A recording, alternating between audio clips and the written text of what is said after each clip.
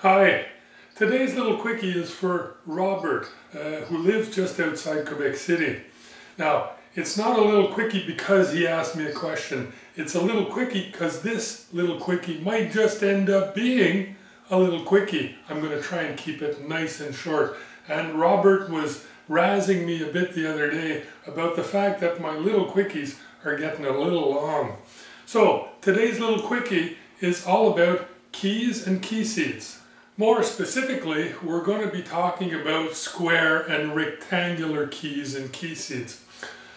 Well, actually more about square, because rectangular keys are generally reserved for very large shafts. So we're talking about 6.5 inches and larger. And since I do this for novice home machinists, well, we can pretty well figure out that we won't be working on very many 6.5 inch shafts.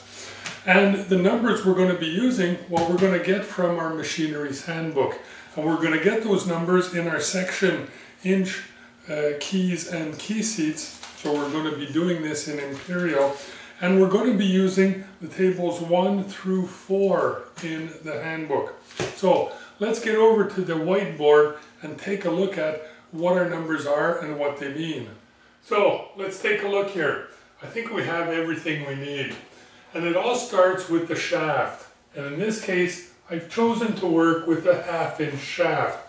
And using the table 1 in my handbook, I find that for a 1/2 inch shaft, the standard or the normal key to use would be a 1/8 inch square key. Now, since a 1/2 inch shaft is quite small, a rectangular key is really not called for here. As I said before, 6.5 inches and larger is what's recommended for rectangular key use. So a square 1/8 of an inch key is what we want here. And how we're going to measure that? Well, I know that I'm going to have a groove in my shaft and a groove in my hub, but how deep and how wide to produce these grooves? Well, my groove in my shaft is going to be given to me in my table 2 as my S dimension, and that's a distance from the bottom of the shaft to the bottom of the key seat. And for my hub, the distance that's given to me in my table 2 is T, and that's 560 thousandths of an inch, and that T is the distance from the bottom of the hole in my hub to the top of the key seat in the hub. Now the question is, why? Why am I doing it this way? Well, there's the problem of the height of the cord. Now, the chordal height here is the distance between a straight line from one corner to the other of my 1/2 keyway to the top of where the shaft would be if it were still there, if I hadn't cut that groove. And that C distance causes a lot of problems. And oftentimes when home machinists are cutting keyway slots, well, they don't take into account the chordal height. Maybe because they don't know that it's a problem, or maybe it's just too complicated to calculate. But my handbook in the table 2 takes away from me the obligation to calculate that height because it gives me a distance. And for my 1/2 inch shaft here, the distance my handbook indicates is that my S distance should be 430 thousandths of an inch. That is the proper depth if I take out the chordal thickness. Now, if I want to calculate from the top of where that part was before I cut it, well, obviously I'll have my depth of key seat plus that. It gets a little complicated to calculate, not that complicated, but why do it? If my table 2 gives it to me, might as well use that. And it's easy to measure because it's easy to measure from the bottom here to the bottom of my shaft. Now, you may say, what if the groove doesn't go right to the end of the shaft? I might have a difficult time getting something in there. Not really. Use a pin that's the nominal diameter of the groove that you're cutting. In this case, a 1/8 groove, so I put a 1/8 pin in my groove, and I measure from the top of my pin to the bottom of the part, and that is deadly easy to do, and it will give me an accurate dimension. And in this case, it would be S plus the diameter of my pin. Quite simple to do. Now, on my hub, I wouldn't have that problem because the hub is always going to come out to one end.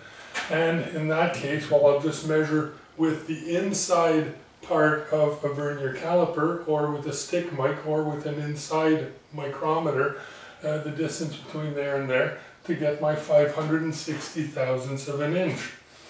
So I can see that with table 1 and table 2, I'm doing pretty good. Now, table 3 isn't here because it has to do with the nominal dimensions, or the standard dimensions of key stock that you can use. Now obviously, if you buy key stock, you want to verify if it's the proper dimension. Well, you can look in table 3 to find out those dimensions. And table 4 is going to indicate to us how much play we can have on the width and on the height between the keys and the grooves for this to be a functional assembly. Now, one last thing I need to mention is that we have class 1 or class 2 fits with keys. It's basically the same thing. The class 2 is a little tighter just because it's a little more accurate, so there's less tolerance on it. But what we generally use for most applications is the class 1 fits, and that's the numbers that I have right here. So let's go take a look at what's in the handbook, take a look at these charts and try and make sense of all this. So in table 1, we have key size versus shaft diameter. So we're looking for a 1/2 inch shafts, so that's over 7/16 and up to 9/16. That tells us that we need a 1/8 inch wide key, and obviously if we're using a square key, it's going to be 1/8 of an inch high. Then we can see our table 2 that gives us our S&T dimensions, or our S&T depth control values. So we're looking at 1/2 inch diameter shaft. For a square key on the shaft, I have a S value of 0.430 or 430 thousandths of an inch. And for my hub value, my T value for a square key seat, I have a T value of 560 thousandths of an inch. Table 3 gives us our standardized or normalized key dimensions. And finally, our table 4 gives us our clearances, or if you prefer, the interaction between the keys and the key seats. In the width, we can see that we have from 0 to 4 thousandths of an inch of clearance, and in the height, we have anywhere from 5 to 32 thousandths of an inch clearance for a 1/8 key in a 1/2 inch shaft. It's important to note, before you have a mathematical conniption, that the end result of clearance for top and bottom fits, the 5 thou to 32 thousandths of an inch, are the result of adding or subtracting the clearances for the key seat shaft, key seat hub from the S and T dimensions that we obtained in table 2.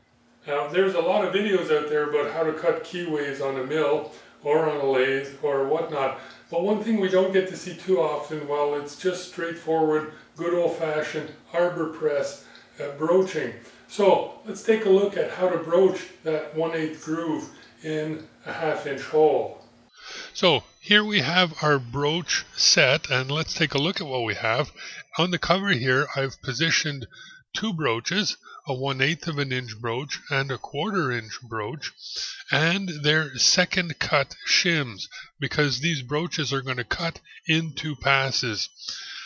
Also, we can see in the cover that I've positioned a gear blank that hasn't been broached yet.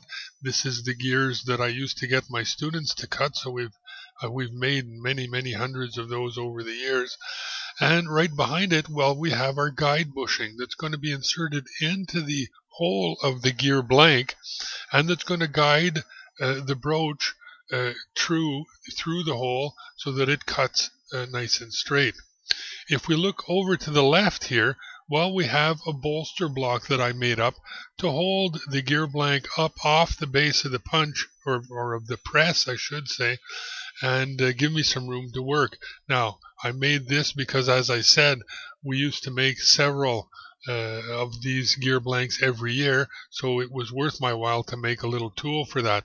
And if we pan out here, well, we can see that all this comes in a set that covers most of the basic sizes that you'd want to do. So if you're going to be doing some grooving at home for keyways and key slots, well, a broach set like this would probably be a pretty good thing to have. So we can install the bolster block, install the guide bushing in the blank, install the blank on the bolster part, insert the broach into the blank, and start pushing through with the arbor press. Watch out for your fingers. This broach cuts slowly, but it'll really chunk a good part of your thumb pad off if you're not careful how you hold the part as you push the broach through it. Now, pull the broach right through the part, bring the arbor press back to its top position, clean everything off. Now we're going to insert our second pass shim into the guide bushing and reinsert our broach into the part. Don't forget to apply a few drops of high pressure cutting oil to help everything out. Now, once our broach is back into the part, and sometimes you have to fiddle with it a little bit to get it in there, well, we simply pass a second time. Now here's the danger. Watch your thumb, because you don't want to cut a piece of it off. Now, push through a second time. Watch out how you hold things. And once you're through this second time, well, the broach groove is complete.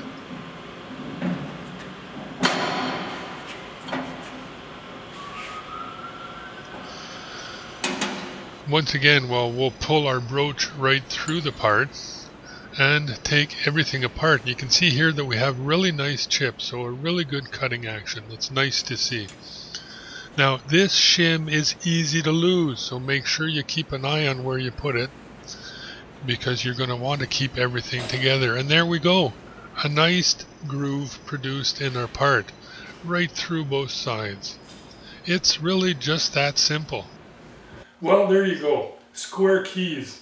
Now, it's important to get those dimensions right, because if you get too much play between a shaft and a hub because the key is just way too loose in those slots and grooves, well, you're going to get wear. And every time you load or unload, or if you prefer every time you turn on or turn off the rotation of that shaft, you're going to get a hit on the key. And over time, that's going to get looser and looser, and it's going to end up damaging everything.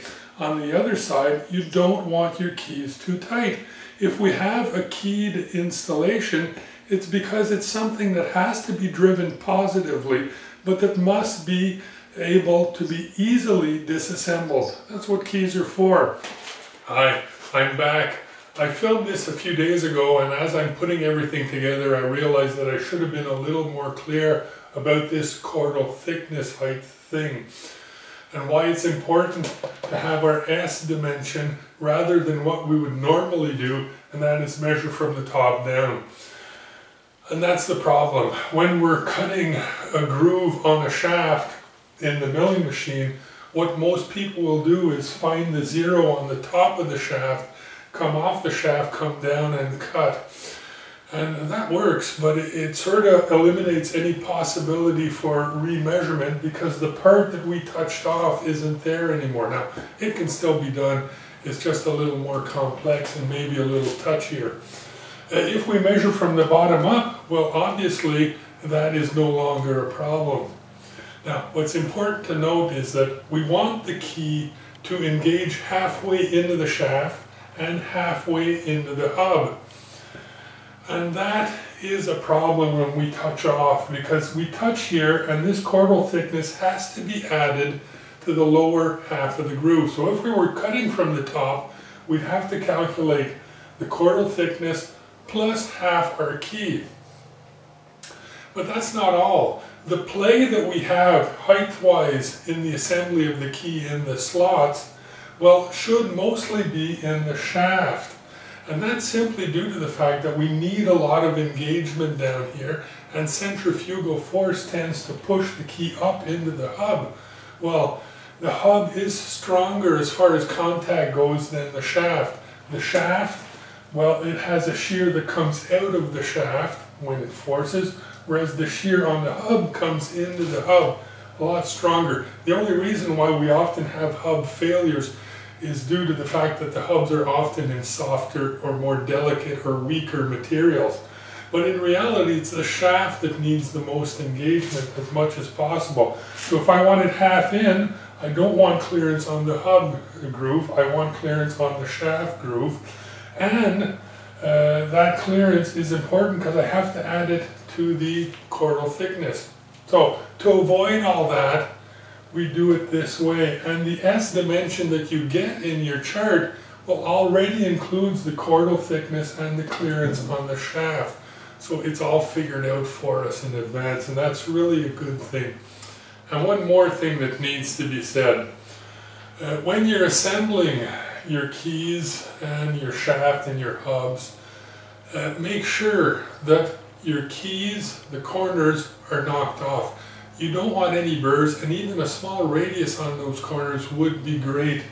Oftentimes we have trouble when assembling keys and key slots, not because my things aren't at the right dimension, but just because there's burrs on the keys, and you can save yourself a lot of headaches by just knocking those burrs off right off the bat.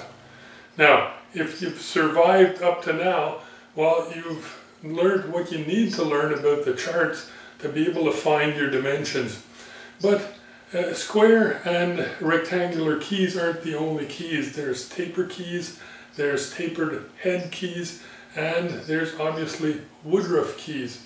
Now, all those are similar as far as the way the charts function. So if you can get around your square one, you'll probably be able to be functional with the others. However, the woodruff keys are those famous half-moon positional keys. Their advantage is that once positioned along a shaft, well, they stay in place because the groove that they're in obviously has that half-moon or concave shape to it. They're produced quite differently, and you need specialized tools to do that. So for the home shop, usually the best way to go is the good old square key. Well, Robert, I hope that little quickie was quick enough for you. It's great to know that you're watching. And to everyone, happy machining.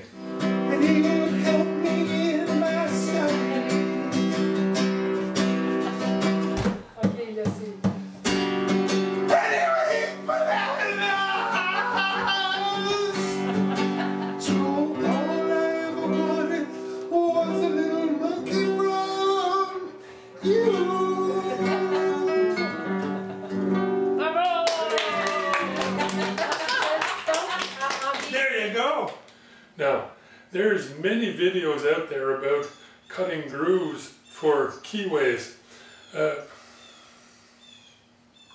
Blue Jay's getting excited again. Do you think he's going to calm down? Obviously not.